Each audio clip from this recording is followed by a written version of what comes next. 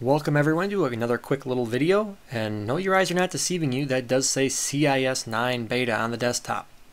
Yes, I do have a copy of Comodo's version 9 beta, and no, it is not publicly released yet. However, I did get my hands on a copy of it, and I'm going to go ahead and show you some of the changes. So without further ado, let's go ahead and open up the interface.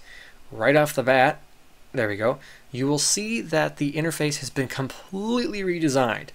Now, my first thoughts on the interface is basic and novice. That's really what comes to mind when I see this interface. And I understand Comodo is trying to go ahead and appeal to more of the novice user, but I kind of want to see Comodo still appeal to the advanced user, just because Comodo is so powerful and can offer so much. I think this really just does not do it justice in the sense of everything it offers. Now, I do like in version 8 how they did have the two separate interfaces. They had the more simple interface, and then they had the more detailed interface. So now keep in mind, this is very early in the beta, so I'm not going to be too harsh on Comodo and their choices on the interfaces, just because they might not have added the second interface that might be still in production. But however, I think they're on the right track with this interface, at least in the sense of being easy to understand as well as getting the basics across. As you can see, we have a scan button right here. You click that, it presents you with the scan options. Boom, that gets the point across to the user right away what they just clicked on and what the task is going to be up and coming in a sense. And as you can see right here, this is still the old interface or the old theme. So like I said, nothing has really changed too much with this except for the main interface, and then a couple more things I'll get into a little bit later. So then we got the update button right down here.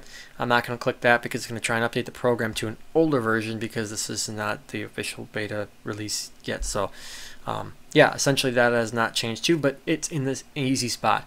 And then they have this Unblock application window basically. Now this to me hopefully will be easier for the average user to do, because Comodo uses automatic sandboxing. Sometimes genuine applications will get thrown into a sandboxed environment and will not work properly then. This allows the user to quickly go in and basically take that outside of the sandbox. But on the other hand, this could also allow them to unsandbox malware, depending on how Comodo has their safeguards in place, whether it will prevent something like that from happening, or if something like that could be a possibility. We'll just have to wait and see later on down the road. Secure shopping, don't necessarily know what this is yet. They might not have the web page online just because of the fact that it's so early in the beta. However, this could be a feature only available to premium users. Like I said, a lot of things are still in the dark with this, so we'll just have to wait and see. But they did revamp their warranty for their program too, their virus-free warranty. So they've redone that. That could be related to what that is. We'll have to wait and see. Do not disturb, essentially it's game mode. So click that, it shows up as game mode.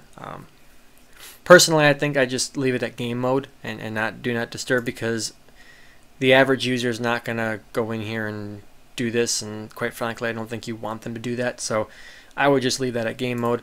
Click on tasks up here, it presents you with the tasks menu, such as the other version 8 did much of the same thing. However, it is more touch friendly, and I think just a lot more easy to understand, in the sense of the color scheme is a lot more flat and kind of soft on the eyes, if you want to say. Now I'm more of a fan of the darker interface that they used in version 5, but that's just me. I know a lot of people prefer more of the lighter interface in the sense of the contrasting and things like that.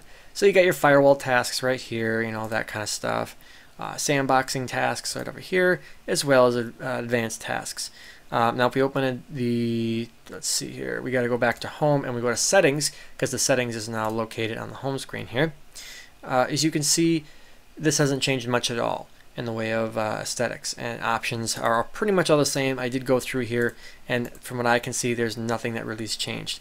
However, as you can see, the menus up here have definitely improved in the sense of they got rid of that little drawer thing, and I really did not like that. So I think they're definitely in the right direction by adding the menus directly on the window instead of having the user requiring them, I should say, to click on a little drawer that opens up. I know McAfee has used that for years, and it drove me absolutely insane because you'd have like 3 scroll bars at sometimes. It was just ridiculous, and it's super annoying. So I kind of felt that was kind of going in the same direction. So it's nice to see them get rid of that, in a sense making everything up front and on the screen here. So let's go ahead and we'll just kind of go through this over here, and as you can see, we click on one of them, you go to add, boom, you can get right to where you want to go. Same thing with edit. After we obviously select an item, they work perfectly fine, and it's a lot quicker than having to open up that little drawer thing and do that. So that's going to be it for this video, guys. Like I said, no security test because it's so early on. I know it's not much, it's a little 5-minute video, but hopefully we will be getting a another techie versus user video out.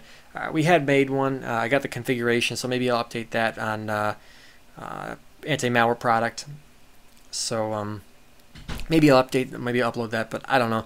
The prevention test was just an absolute disaster, and I tried to salvage it, but I'm really thinking it's just better off redoing it.